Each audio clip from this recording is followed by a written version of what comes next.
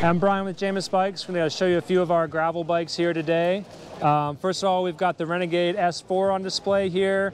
This is our Reynolds steel gravel bike with clearance up to a 700 by 50 tire.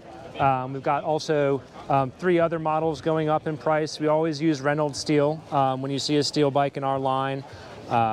Full carbon fiber fork. When we have a carbon fork, it is carbon from the dropouts to the top of the steer tube. We've got mounting holes all over the place here, so all sorts of accessories that you can dream up, you can mount to this bike for all of your bike packing and touring needs.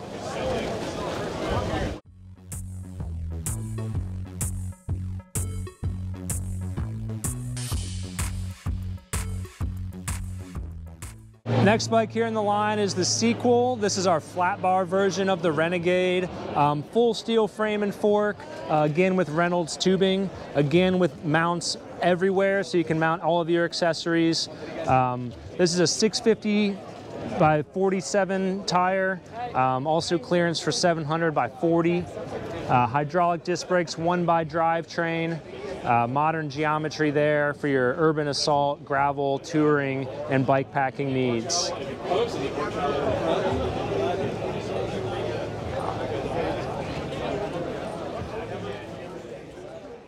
All right, last but not least, we've got the Renegade C1, which is our full carbon gravel bike here. Clearance up to 700 by 37. Hydraulic disc brakes featuring redshift stem here for extra comfort.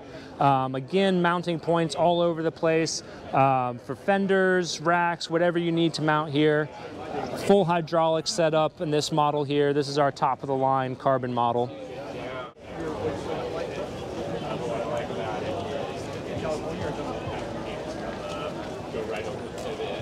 Visit jamisbikes.com for all pricing and even more information on these awesome gravel models. I'm TJ Talixon, CEO of Dimond Bikes. I'm a retired professional triathlete.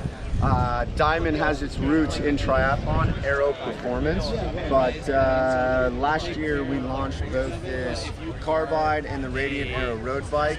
This Dimond Carbide right in front of you here is sweet. It's custom painted Audi Nardo gray and a did spade pink on this, nice bubblegum pink. And this frame starts at $4,400 for the bar stem, seat post, frame. We do complete builds starting at $4,500. We're looking at a Shimano GRX 1x build on this right now. Hydraulic disc brakes. It's pretty sweet. The whole build weighs right around 17 pounds. We have our roots in triathlon, so it's very aero engineered. This isn't performance gravel bike. It's not a long distance touring bike. It's got a steeper seat tube and a steeper head tube than a lot of the touring bikes do. It is made for speed and performance. We manufacture in Des Moines, Iowa, and we also custom paint all the bikes as well as build these wheels.